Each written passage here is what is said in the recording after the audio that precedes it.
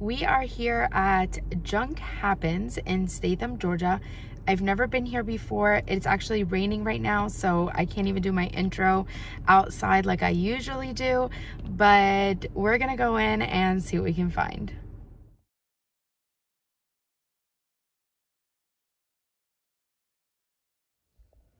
So this was the first room upon entering, and as you can see, it is full. The first item I saw was this wooden bird swallowing a fish. You guys know I'm a sucker for my wooden figurines. It was signed and dated, so for $6 and 20% off, I definitely picked him up. Then over here I was looking at some glass pieces. They were a little bit more contemporary, so I left them. This lamp caught my eye. Definitely vintage, but a souvenir piece, and I'm just not that into the souvenir pieces, but I was definitely appreciating it. This shelf, oh, this doggy caught my eye as I was going over to that shelf. It was just a single shaker. I love these ginger jars, and you never find them with the lid, but I have too many, so I left it behind. So back to this shelf. I love these great pictures. Some of them are Portugal, some of them are Italy, but again, I have too many of them, so I didn't even bother to look at them. I was very surprised to pick these up and feel how heavy they were. They were contemporary, but they were very aesthetically pleasing. I keep finding this planter everywhere now. I don't know why, but I love the stance of the bird. You don't usually see this stance with the feathers up like that, but for $14.99 it was a little bit too close to retail. This booth definitely had a lot of birds. I loved this little display, but most everything that I was interested in here was marked firm, so it was excluded from the discount. I loved these cast iron ducks and these reverse painted snuff bottles. The snuff bottles were a little bit more contemporary, but they do sell really well. I couldn't do the prices that she was asking for. One thing about this booth, they had tons and tons of teapots. So there were teapots everywhere and a flamingo. So this little corner had very nice pottery. That vintage cookie jar really caught my eye. And then this is an Israeli piece, but I don't know, the colors weren't really speaking to me. I left it there on the shelf thinking that I was gonna pick it up for $12 and 20% off, but I ended up putting it back. And then over here I'm just checking a couple more pottery pieces. This definitely had some age, and then this piece looked better from afar, but it was like a decoupage transfer design. These were very striking, again, contemporary, but this style of Chinese pottery does sell. I did pick this piece up. I knew right away that it was Czechoslovakia before I even turned it over. This silhouette black on ceramic pitchers and vases, very typical of Czechoslovakia pottery. I kept putting it down and picking it up, so I ended up just picking it up and buying it.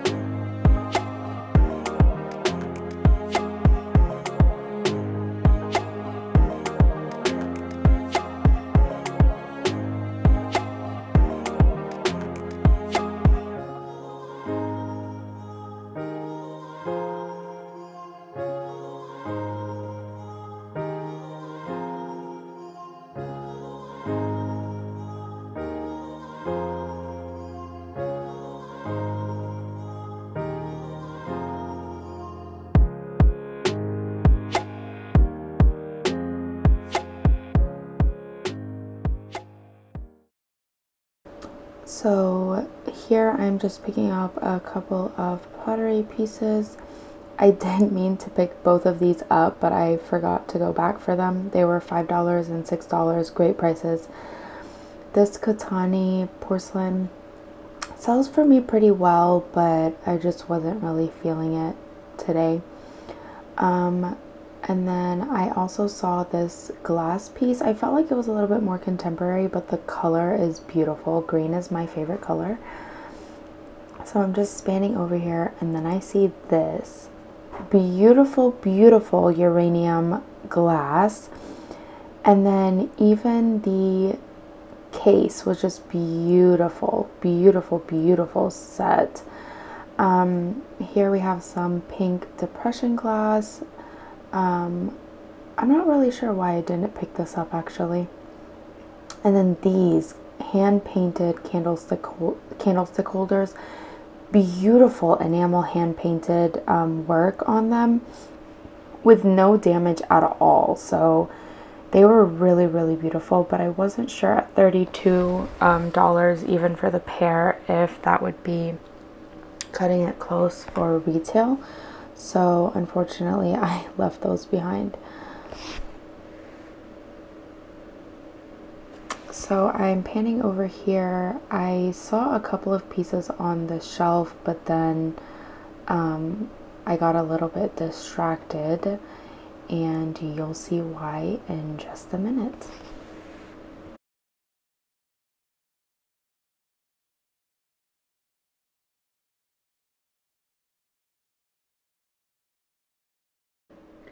Fenton Heaven.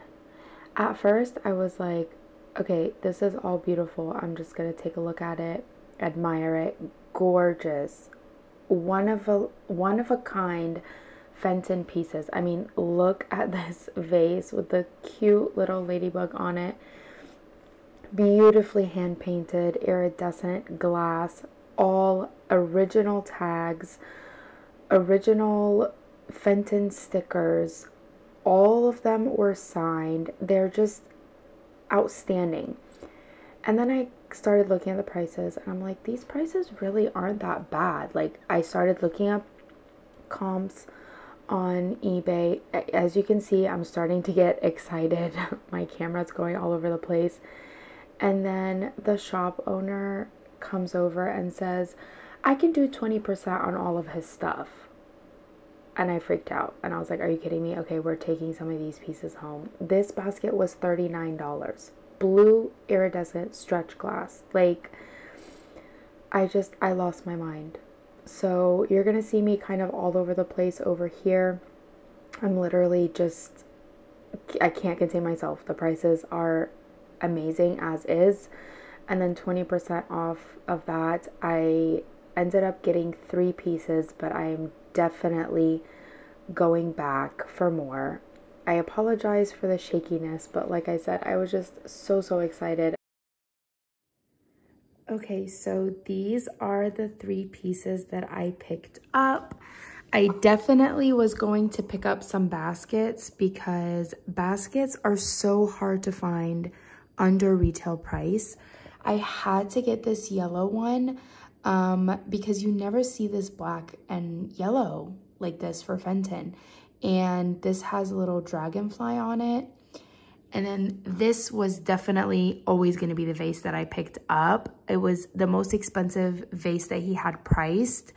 I just love the blue iridescence and the little detail of the ladybug right there. And then this one is a very popular blue iridescent stretch glass by Fenton. They're all hand painted. They're all signed by the artist, and the vase and this basket has the original Fenton sticker, and the 2 baskets have the original Fenton sale tags. So very original, very just intact, and I'm so excited to own these pieces, and I'm very excited to pass them on to one of you or someone else who is a great collector of Fenton. So these will definitely be going up on my eBay. either this weekend or for sure next week. So keep an eye out and you could snag you one of these beautiful Fenton pieces. So for the rest of the shopping trip, I am just browsing. I didn't really find anything else that I could pick up for resale, but this store really has a lot of great vintage pieces, and we're going to get to a part of the store where it's all the Christmas stuff. So please enjoy, and I will see you in the next one.